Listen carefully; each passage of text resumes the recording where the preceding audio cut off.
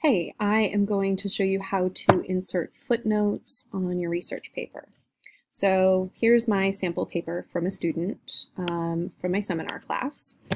Once you've gotten to the point where you need to insert a footnote, you're going to go up to where it says Insert. You're going to click on Footnote. On a Mac, you can also hit Command-Option-F, and it will insert a little superscript.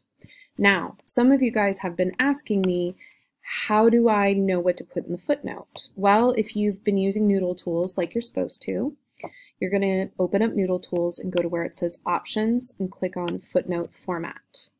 And then this is your first footnote that you will do in the paper, right? So like the first time that you cite this particular book, that's what you'll insert.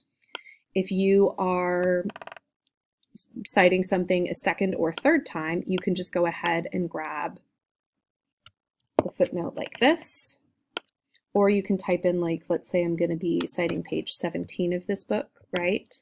And it's going to give me what I need to copy. So I'll copy it from here on Noodle Tools.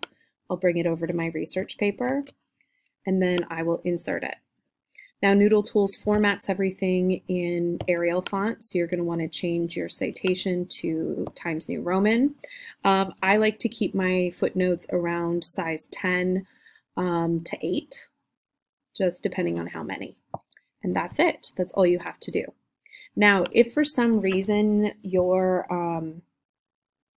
source isn't coming up in Noodle Tools for you to be able to create a citation for it, you can also come over here to the ERP section of Google Classroom and click on this link, and it will take you to Notes and Bibliography of the official Chicago Manual of Style, and it will show you how to like manually type up a citation yourself.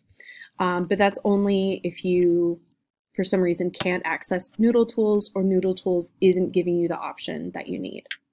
So if you have any questions, please let me know. I hope this was helpful.